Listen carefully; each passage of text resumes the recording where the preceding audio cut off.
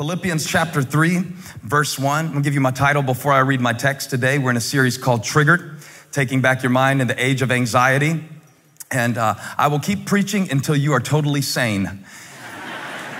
And until you are, no longer hiding Doritos under your bed because of stress eating and cussing people out in your car while you're listening to elevation worship at the same time. You don't even pause the music. So the series is going to go a little bit longer. And this text is going to help us today. The Apostle Paul is, in his own way, upset and triggered for good reason about something that is going on to affect the believers. And so the title I want to use, I need you to announce this title to the person sitting next to you. You don't have to talk to him another time after this. This will be the last time that you have to talk to him. But tell him this, say, I hate to admit it, but I lost my confidence. Amen. Philippians chapter 3, verse 1. Further, my brothers and sisters, rejoice in the Lord. It is no trouble for me to write the same things to you again, and it is a safeguard for you. Watch out for those dogs, those evildoers, those mutilators of the flesh. For it is we who are the circumcision, we who serve God by his Spirit, who boast in Christ Jesus, and who put no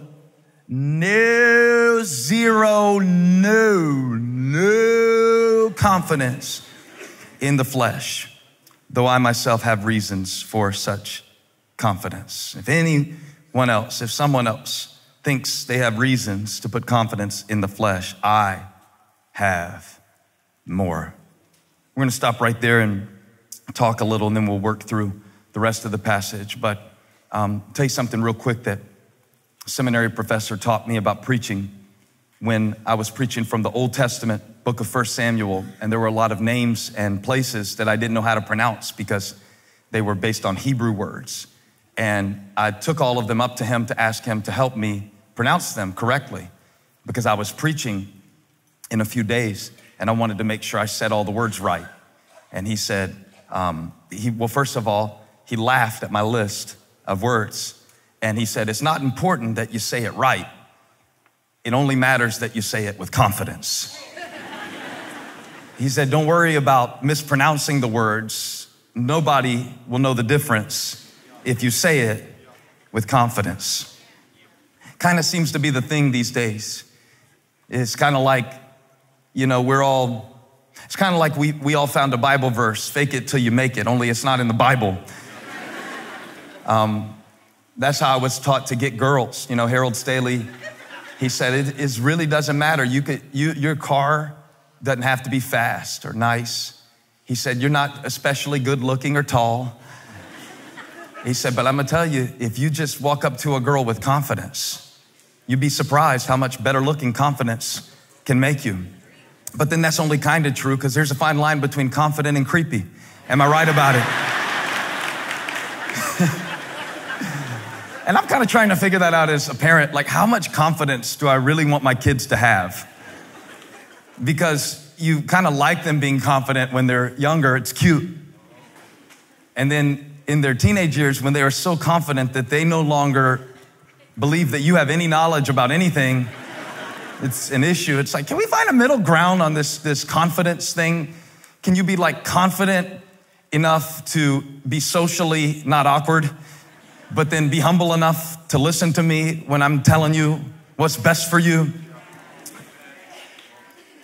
Is there an in-between? Is there a middle ground on this confidence thing?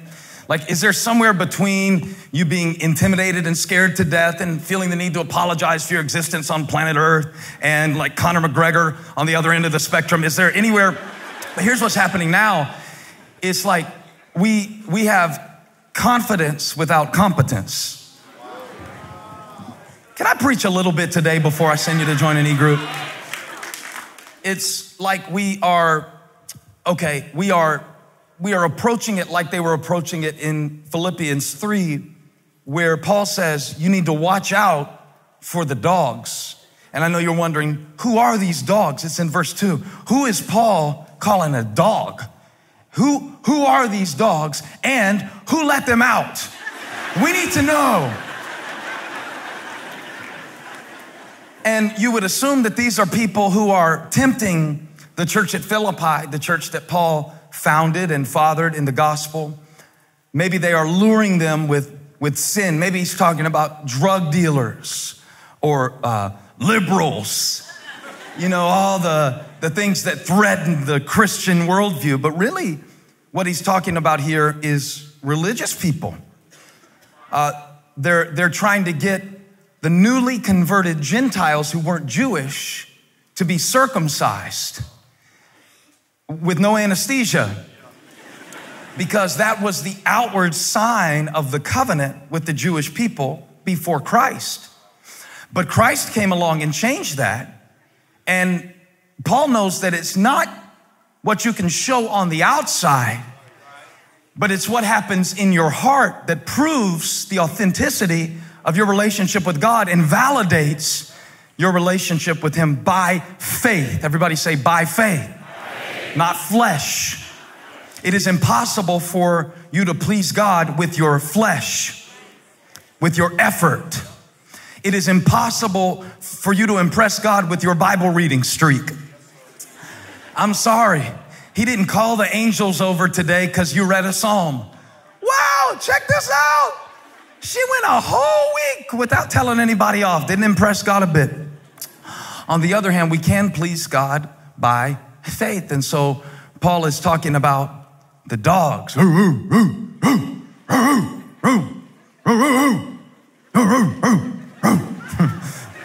How long are you going to do it? Don't know. But he's triggered. He says they're evil. What they're doing is evil. They're evildoers. They're mutilating the flesh. They're making it worse. They're telling you all these rules and regulations that will make you acceptable to God, and it's making it worse because it is teaching you to put confidence in the wrong thing. And it is a perversion of the gospel to think that there are things that we can do outwardly, or behaviors that we can quit, or habits that we can enforce. And sometimes our consistency can become the enemy of our humility, because we stop doing stuff and start doing stuff, and then immediately we start to create categories for people who have not yet arrived at the place of consistency that we're at. And now God help us, because we're raising a generations that don't have to train for their trophies. So it's as if we think that confidence is our birthright. We have developed a sick, twisted version of confidence that knows nothing in the biblical context. We have put our confidence in confidence. But confidence that is developed outside of the process that produces true confidence is false confidence.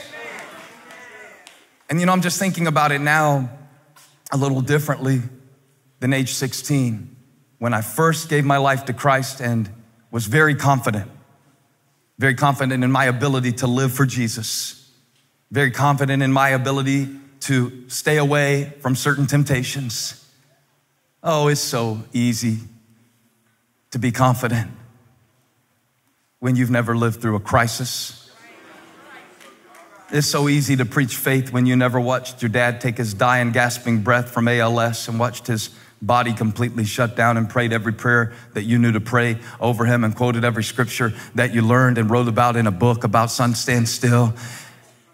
And then things happen to shake your confidence.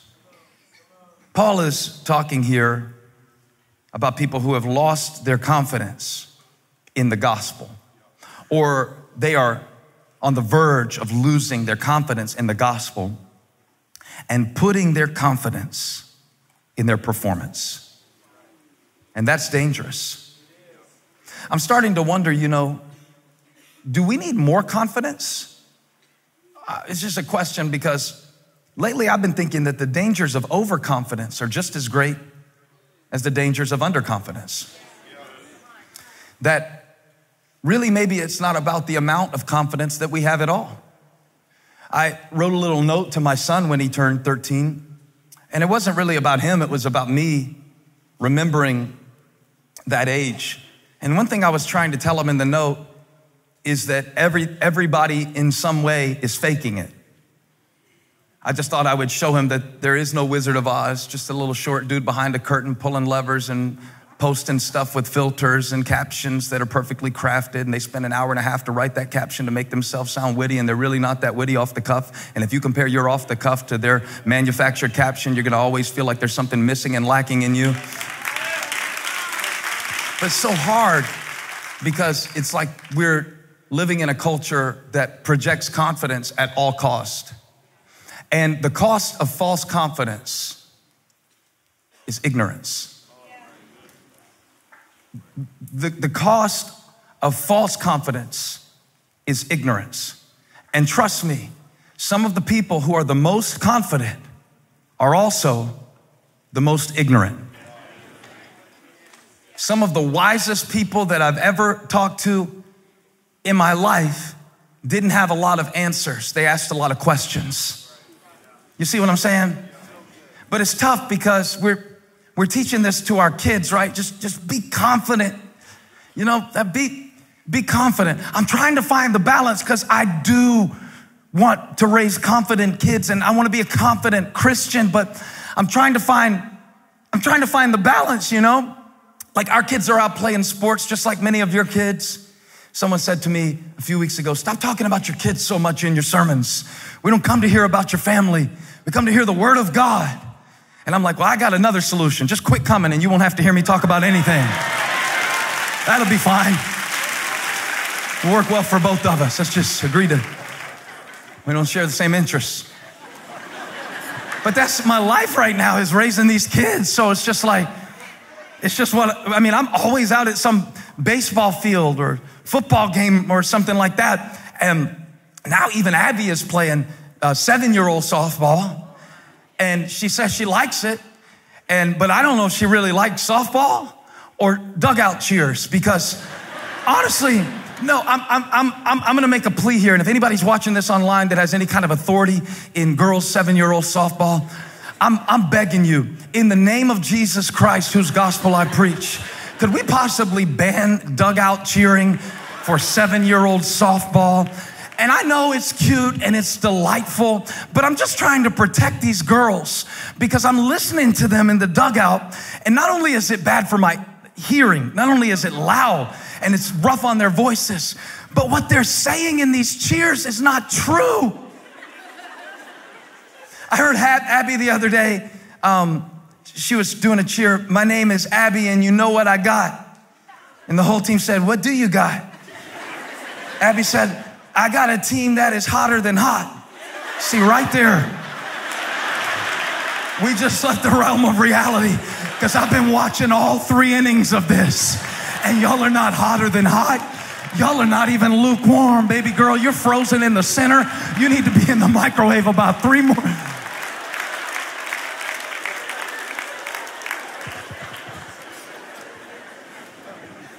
Then she said, grand slams and homers too. I'm like, how about a base hit? Can we start with a base hit?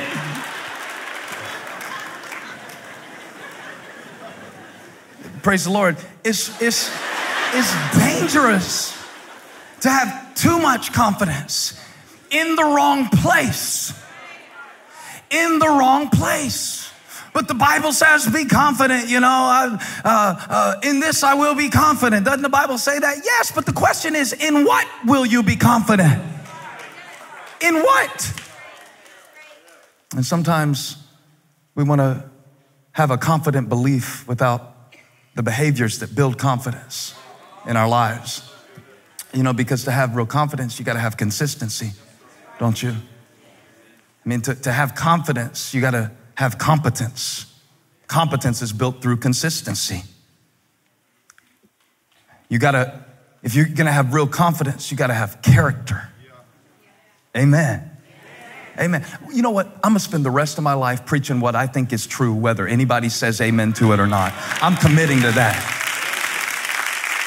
These little gray hairs that keep popping up are trying to tell me you don't have time to get up there in that pulpit and just hype people anymore. Because while we're hyping people in one sense to believe God, we are actually making the problem worse. Because when their circumstance is not reflecting their confession, their faith collapses beneath the weight of unmet expectations. And so the Lord was really speaking to me, because I go back and forth of feeling really confident sometimes, and then sometimes I feel I can't find my confidence anywhere. And so then I think, well, I had too much confidence. I need to be more humble. And then sometimes I think, well, I don't have enough confidence. I need to chest bump myself in a mirror a few times and get out there and put myself back in the game, coach. Get out there. And I'm back and forth, and God spoke to me this week. He said, it's not how much confidence you have, it's where you put it that counts. Paul said, I have no confidence in the flesh. All of these people who are telling you, you need to be circumcised, and that's how you prove that you have a relationship with God, or, this temptation that we all have to fake it until we break. That's what really happens, You fake it and you never make it, because no matter how much you work to develop your confidence in your flesh, it will always fail you. It will always fail you. And all of this behavioral modification that I know is necessary for us to make improvements in our lives, and maybe it's important for us to have confidence if we're going to stand on stage and give a presentation or go into a meeting that we don't feel qualified for. I understand that, but my question is, have you put that confidence in the right place? And the other day I noticed Holly didn't have her wedding ring on.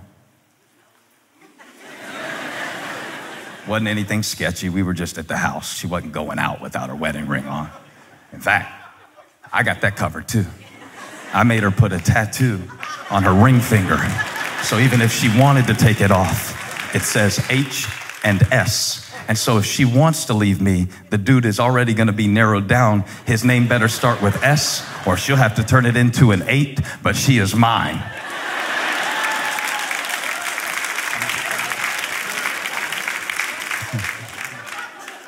But I said, where's your ring? She said, oh, I put it over here.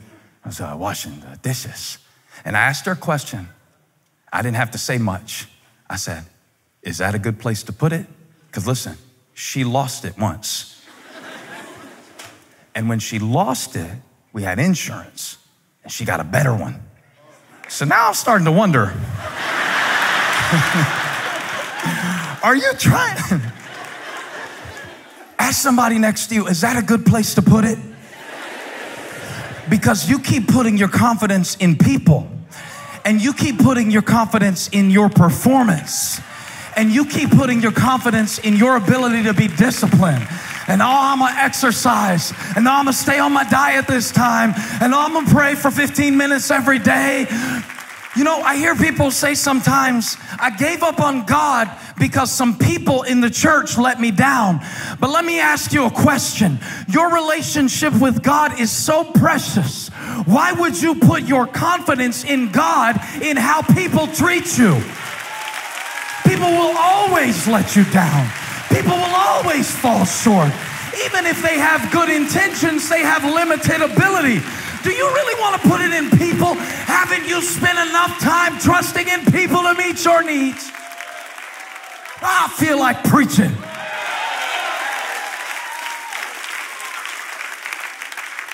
Ask them again, is that a good place to put it? Do you really want to put confidence in your flesh, your effort, your ability to keep the law? Now, Paul said, if you want to play the game of who has more reasons to be confident on the basis of lifestyle or legality, he says, if you want to play the game, whose circumcision is better, let's play. Watch this. He starts reading off his resume. And what a weird game this is. Watch this. People try to top everything. Paul's like, my circumcision is better than your circumcision. Because watch, verse 5. I was circumcised on the 8th day when you're supposed to be. A lot of the Judaizers, the dog, they were circumcised after the fact. Paul said, I was circumcised when I was supposed to be circumcised because I was born the way you're supposed to be born into the race that God said that he would use to bless all the nations of the earth through. So I was circumcised before all y'all on the 8th day. I don't remember it. I'm glad I got that out of the way early in life. I was of the people of Israel, so I have connections. I was not only of the people of Israel, I was of the tribe of Benjamin. That was the tribe that the kings came out of, the tribe of Benjamin. So he's like, I'm already one of God's favorite people because I'm an Israelite. And then I'm the favorite tribe within the favorite people. Come on, you want to talk about flesh? My flesh is impressive.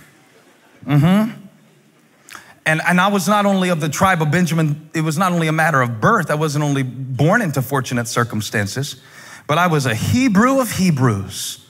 Wow. I was a Hebrew of Hebrews. I was competent. Watch this. I was connected. I was competent. In regard to the law, a Pharisee, that's the strictest order of religious law for the Jewish people. So he says, I was on a scholarship. I was a prize pupil of Gamaliel. He doesn't mention that in Philippians 3. He mentions it elsewhere that he sat underneath the tutelage of one of the greatest teachers of his day. This is like you interned under Elon Musk. Paul said, let's talk. You want to talk to me, you dogs that think you're so much better than other people? He said, I had all of that. I was so good at it that I was promoted to the highest level. I was so zealous. Verse 6, please. I was persecuting the church. As for righteousness based on the law, faultless. So stop. Make sure we got this. He's connected. He's competent. And his character, he says, according to human law and what you can measure and what you can see and what you can judge, faultless. Connected, competent, and his character is faultless. And he built his confidence to a certain level. But then something happened to Paul. Paul saw a contrast. And sometimes what we need when we get a little too full of ourselves, come on, it happens to all of us. Quiet people, loud people, flashy people, low-key people. It can happen to every one of us that we start to trust in our flesh. And about the time you think you get it figured out, you know how we do. We get our categories exactly right. Okay, here's the kind of people that are going to heaven, and here's the kind of people that are going to hell. And the way I know is there are certain things that people who are going to heaven do and don't do. And certain people who are going to hell, here's what they do and they don't do. The only problem that I'm finding with this is a lot of our confidence that we put in our judgments and our assessment is based on our external observations of people.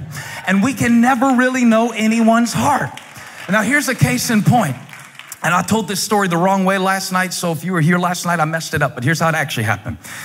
This is why I put no confidence in the flesh, because I can't even tell my own stories right while I'm preaching about confidence. That's how much I need the Holy Spirit. But I was watching a sermon with my father-in-law when I was first starting in ministry. And he was telling me how the person preaching the sermon was cocky and arrogant.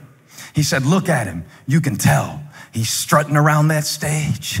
He's wearing a $5,000 suit. Look at him. He's cocky and he's arrogant. Even his tie is loud. He's cocky and he's arrogant. He's so cocky and he's arrogant. Of course, I asked my father-in-law, have you met him? No, but you can tell. He's cocky and he's arrogant. Do you know anybody who's met him? No, but I don't have to. You can tell. He's cocky and he's arrogant. And I said just kind of innocently, well, who's somebody that you think is not cocky and arrogant that would be better to model my ministry after? Because he was in ministry and I wanted to hear his wisdom. And he named the name of somebody that I knew. It was a man who had the Greek New Testament memorized. No, not the little Philippians 4:13. No, the whole New Testament. He would show up. I took a class with him one time. He would say the Bible verse without looking at the Bible. But he wouldn't say it in our translation. He would be translating it in his mind from Greek. He never looked at the Bible to teach us the Bible. And my father-in-law said, that guy, that's a man of God. That's a humble man of God. That's a man of God who knows what matters and what doesn't. That's a man of God who is understated. That's a man of God. And 12 months later, the man of God who knew the Bible in Greek had left his wife for a woman in Russia. He had been taking mission trips to Russia. Mission trips to Russia. But one mission he went for and he never came back. And the man that was cocky and arrogant is still serving God today, and his kids are in ministry too. And here's what I'm trying to say. Let's stop being so quick to categorize people based on what we see with our eyes or where they are in certain behaviors in their lives. Judge nothing before the appointed time. You don't even know what battles they're fighting, and you don't know how far they've come, and you don't know what it's taken them just to keep running the race. And they might be limping, but they might make it to the finish line because they limped. I don't know anymore. I put no confidence in the flesh. I don't have categories. They're not as clear anymore for who's a godly person and who's not, and who God has favored and who God hasn't. Because some of the people that I thought were walking in the favor of God were faking it. But I know it till they fell apart. And Paul's riding to Damascus one day, a Hebrew of Hebrews, a Pharisee of Pharisees, in regards to the law, righteousness, connected and competent, connected and competent. And all of a sudden he was blinded by a light on his way to imprison Christians in Damascus and bring them back to Jerusalem to be sentenced. And something happened to him that will happen to all of us in one way or another. If it hasn't happened to you yet, send me a text message when it does. God in his mercy and God in his wisdom knew that if I allow Paul to remain confident in his flesh, he will not fulfill my purpose for his life. He will live the rest of his life putting his confidence in himself and his competence and his character. And so all of a sudden, you can read it in Acts chapter 9, a blinding light throws Paul from his horse. He is thrown to the ground on the way to exercise his gift. With authoritative letters from the Jewish ruling council, he falls off of his horse, and a voice from heaven asks him, Saul, Saul, who do you think you are? And Saul said back, I don't know, who are you? And the voice said, I am Jesus. And Paul spent 3 days blind, and someone had to lead him by the hand. You know, that's when life gets really interesting. When you're used to leading others, when you're used to knowing what to do, when you're used to making it happen, when you're used to smiling and getting through it. But then every once in a while, something will come along in your life and you'll say, I didn't take a class on this. I didn't read a book about this. Nobody told me it would feel like this. I wasn't prepared for this. I didn't know it would be like this. And Paul said, I lost my confidence. I lost my confidence. And I had to start all over. And I had to give up all my connections because everybody hated me that I used to serve with. And I had to start all over because I didn't know how to preach Jesus because I just met him. And I had to humble myself, and I had to reevaluate my character because I had been comparing myself to others. You know how we do? Holly preached this brilliant message to the ladies a couple weeks ago. And everything about it was good, but I just want to correct one thing she said. She said we need to stop comparing ourselves to others. And I think she's wrong about that. I think we need to compare ourselves to others every chance we get until we are so sick of comparing ourselves to others. You know, because if you compare yourself to others long enough, You will come to the place eventually. If you're not there yet, you'll get there. Just keep doing it. Keep comparing yourself to others. Just keep right on doing it. And do it to make yourself feel better.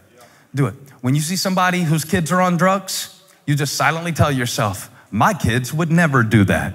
Go ahead and do that. Just go ahead and do it. Just go ahead and do it. When you see somebody who's not married, I'll tell you, if they did, go ahead and compare yourself to them, because you're better than them. That's why you're married and they're not. Just go ahead and compare yourself. Go ahead and do it. Go ahead and do it too, the other way too. Go ahead and compare yourself to people that are better than you all the time. Just all the time. Look at everybody sucking in on the gram, and then compare yourself bloated after a whole day of running your kids around, and then compare yourself who didn't have time to eat healthy because you actually care about other people, and that's why you had to go through McDonald's. But compare yourself to them. You won't even know that they're selfish, and that's why their body looks like that, because they never have time for anybody else, and all they're going. Here's what I want you to do. I want you to completely compare out of context for as long as you can. And don't ask the question, like they're real successful on their job, but I wonder, are they happy? Don't ask that question, because if you could compare across all the categories, you might see that their success is costing them their fulfillment.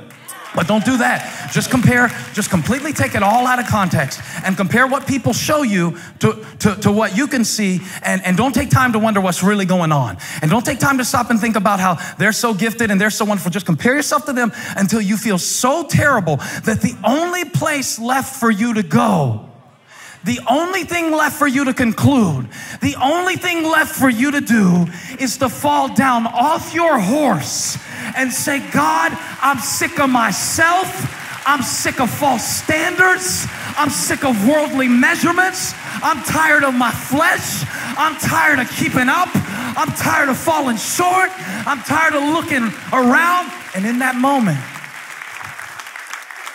you will come to the point that Paul came to in verse 7.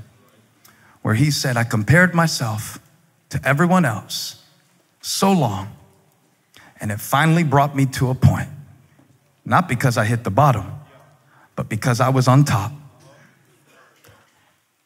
And then something happened in my life. I compared myself to Jesus. And when I compared myself to him, I didn't have anything left to brag about. When I compared myself to him, I wasn't such a good person after all. When I compared myself to him, I lost my confidence in me.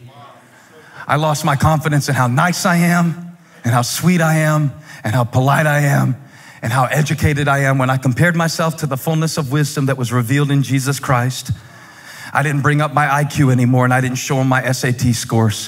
When I compared myself to him, my posture changed. When I compared myself to him, I quit trying to be first place in a race that I realized I couldn't win. When I compared myself to him, I fell off my horse and I was led by the hand. And Paul says in verse 7, now, whatever were gains to me, I consider loss. I lost my confidence, but watch this, I gained Christ. Speak this message today in the hopes that someone who has lost your confidence in yourself would realize that this is a necessary step for you to receive the righteousness that comes by faith. And that's what Paul says here. He says, I lost my connections. I lost my sense of competence. I found out I wasn't so good at everything. You know how life is, man. Just about the time you master a set of skills, the whole game changes. By the time I figure out how to get my kids to, shh, then they are teenagers and I'm trying to get them to talk to me, The whole opposite changes. It's designed that way. It's designed that way. I wonder if God is trying to strip you of your confidence today so that you can gain something greater.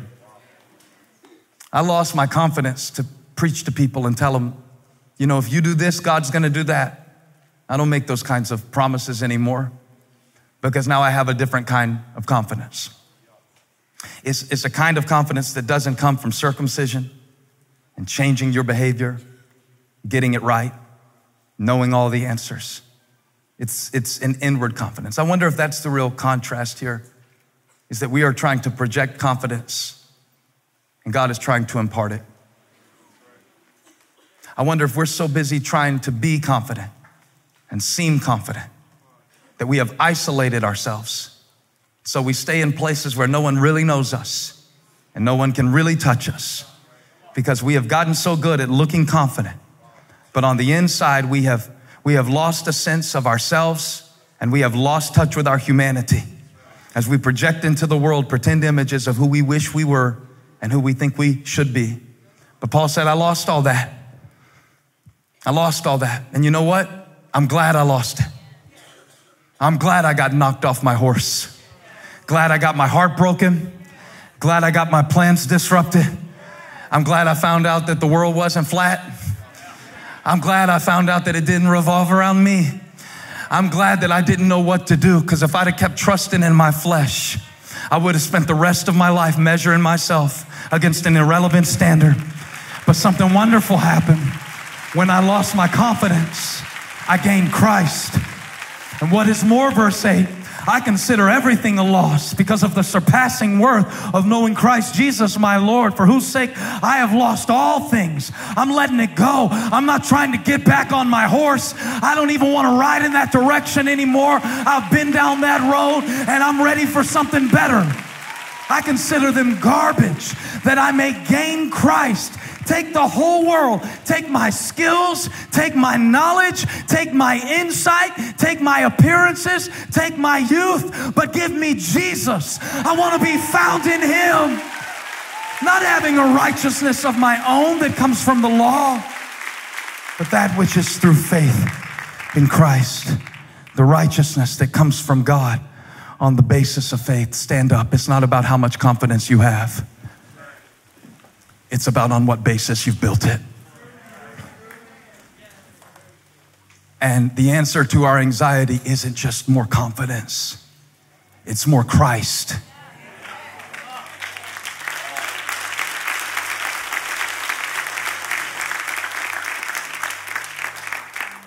He says, verse 10, I used to know a lot of things about the law. I used to know a lot of things about life.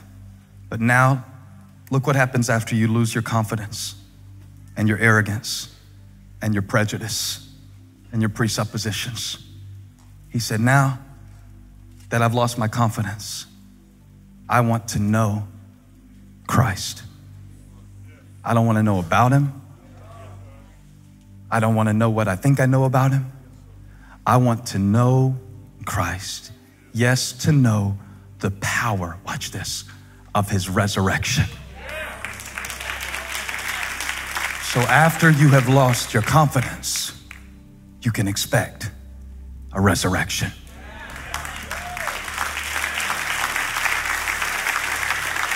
I told my friend what I was going to preach to you today. I said, I'm going to preach on I lost my confidence. And he texted me after I preached it, the first message, and he said, did you get it back?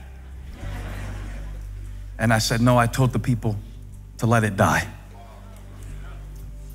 To let that confidence that we put in what we can see and in what we can know and in what we can feel, let it die. Let it be nailed to the cross. You know, God will allow certain circumstances in your life, and He will use those circumstances to crucify your false confidence. And if we don't understand this, we will try to pray our confidence back down off the cross, and we'll try to get it back, and we'll go back into those same modes. But only after it dies can it be resurrected as faith. I lost my confidence, and I'm glad I did, because while I was confident in me, I could not have faith in Him. And I wonder if today God brought you here not to give you back your confidence, you know, so you can get the girl and win the bid. I wonder if God brought you here to give you something better. That now that we have buried your need to prove that you're better than everybody else, because you realize that all of our righteousness is like filthy rags. Are you ready now for a resurrection of faith? That's what had to happen to the disciples. They were so confident in Jesus as an earthly king. When He went to the cross, it killed their confidence because they couldn't understand how he could set up a kingdom and die on a cross. But he had to crucify their confidence in order to give life to their faith. And the same thing is happening in your life right now. You're getting older, or you got rejected, or something's happening in your body and it's not working like it used to. And God is trying to give you something greater than confidence in your flesh. I've seen what my flesh can do, and I put no confidence in it anymore. I've seen what my effort can accomplish. I don't want to preach based on my opinions anymore. I'm ready now for the righteousness that comes on the basis of faith. Will you lift your hands in God's presence? Father, I thank you for the word that you sent forth from this pulpit today.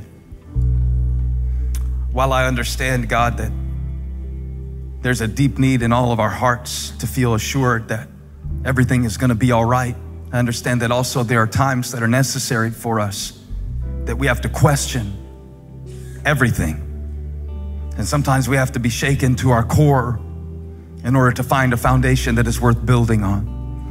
And I just believe today that you didn't give me this word so that I could preach it for myself.